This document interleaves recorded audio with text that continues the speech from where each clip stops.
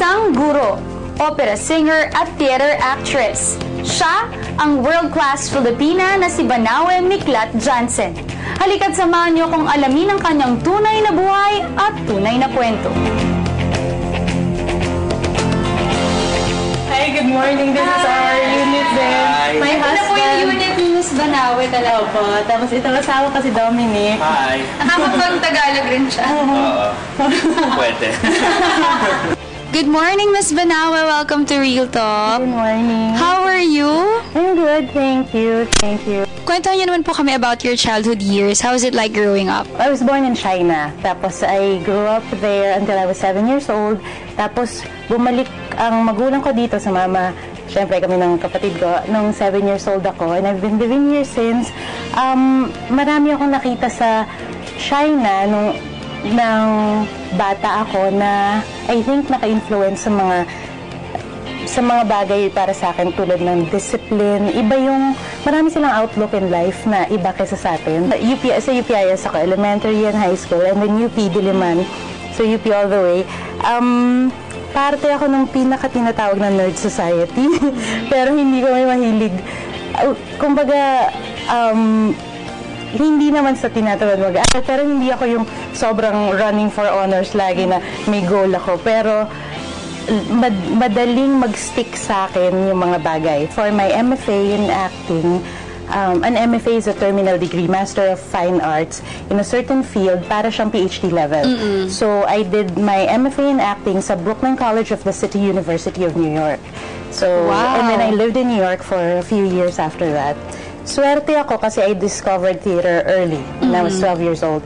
Before that, I studied ballet, and then hindi na ma-afford ng parents ko ang ballet. So, when I was 12 years old, nag-audition ako for PETA's Radyo Mangandiri workshop production. And doon, I was able to continue dancing, pero iba naman, ang mga malang dances, singkil, ganon.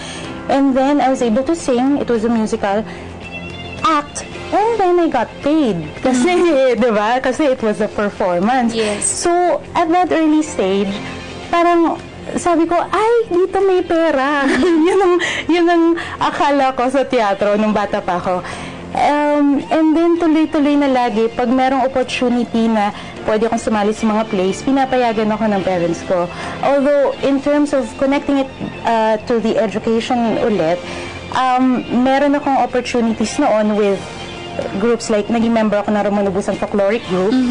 I had an opportunity sana to go to a Europe tour with them for 6 months. Pero, hindi ako pinayagan ng parents ko. Kasi at that time, I was 13 or 14. And sabi ng parents ko, tapusin mo muna yung pag-aaral mo. Kasi pag hininto mo ngayon, hindi ka na ever magkakadrive na tapusin. Nung nag-MFA ako, after my first year, pinag-audition ako sa Off-Broadway, and the producers really wanted me. Kaya lang, daytime ang rehearsals, it would conflict with my studies going into my second year. So, pinapili nila ako, both my advisor and the producers, and I chose my education.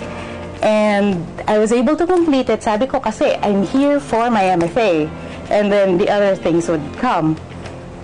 The year after I graduated, I got to perform the same theater, off-Broadway theater. Iba na yung play, pero it was still the same. And I had my degree on top of that. So yun. Every time you internalize, ano po yung mga hugot? Saan niyo po ba ito kinukuha para po makaarte kayo?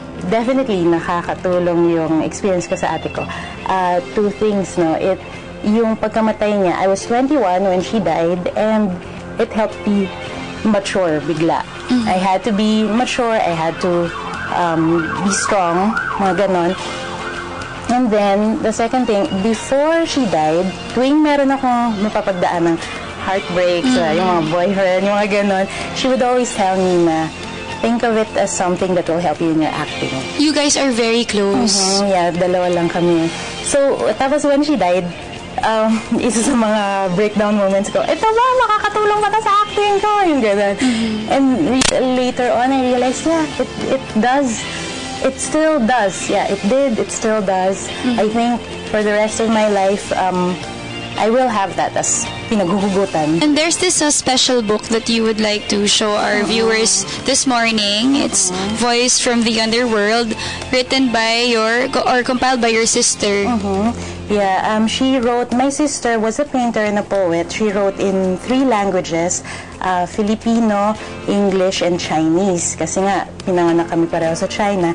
So she wrote this, and the same year na it was published, she passed away. And then last year, meron akong matalik na kaibigan si Jesse Lucas. He composed the music for some of the poems here. Tapos we were able to perform it, and then yeah, we were able to perform it, and we came out with a CD, Binugunita Kita. What are your tips and advices for those young aspiring artists? Work hard. Work hard and listen to your mentors, and really, no excuses. Marami na ngayon kasi easy access to social media. Parang mas madali nang magsabi ng, ay, hindi po ako pwede kasi ganito, ganyan. I think, before kasi nagka-internet, yung mga henerasyon namin na before nag-internet, talagang ang konsepto ng ang disiplina sa performance is you're only absent or late if you're dead or dying. So, stricto siya. Pero, Strict talaga sa theater. Oo, pero the show must go on. So, ako, ang lagi kong example, the day that my sister was cremated, I opened a show. I was part of a show that opened, Firewater Woman sa CCP, the same time that Miss Saigon was being performed. And I had to do the show. No choice. But it helped me realize na, okay, this is something na pag buong-buo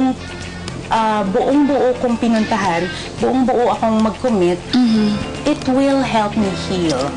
You know? And it's, pag alam mo na yung konsepto na yun, kahit saan ka pa mag-end up, That's kahit right. hindi sa theater, you know that there are things that will help you heal, and then there are things that you have to step back, na teka, pahinga muna ako.